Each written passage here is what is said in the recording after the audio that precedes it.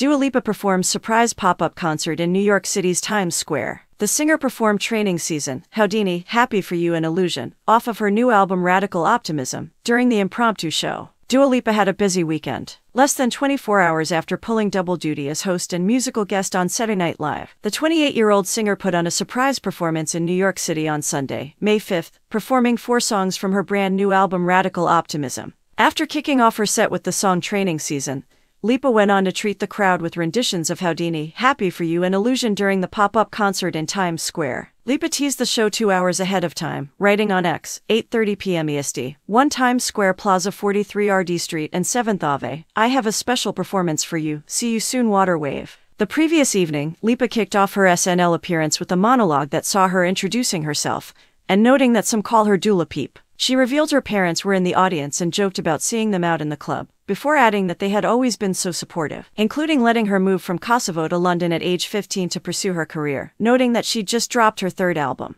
The 3-time Grammy Award winner later performed 2 tracks from Radical Optimism, Happy For You, which was introduced by guest star Jerry Seinfeld, and Illusion, introduced, in another cameo, by Troye Sivan, set to mark the Dance the Night hitmaker's first return to SNL since she was the musical guest opposite host Kristen Wiig in 2020. Ahead of her more recent SNL appearance, Lipa appeared on SiriusXM's The Morning Mashup to discuss the gig, and whether she thought she'd break character. It's gonna be fun. I'm ready. I'm prepped, she told the radio program, explaining that she was equally nervous about both jobs on the live NBC sketch series. I was having this conversation with Bo and Jan, who is also on SNL, and I was telling him about the last time when I performed on SNL during the dress rehearsal, Lipa recalled. I was really nervous. And also, I was doing a skit with them and then after the dress rehearsal, we sit in a room and it's the whole cast, she said. Lauren comes in, and we're talking about the skits, what's good, what's not, what we're going to change, you know, and at that point, something just switched, and I felt like a real part of the team. Enjoying the content? Subscribe, like, share, and drop a comment to be a part of our amazing community. Your support means the world.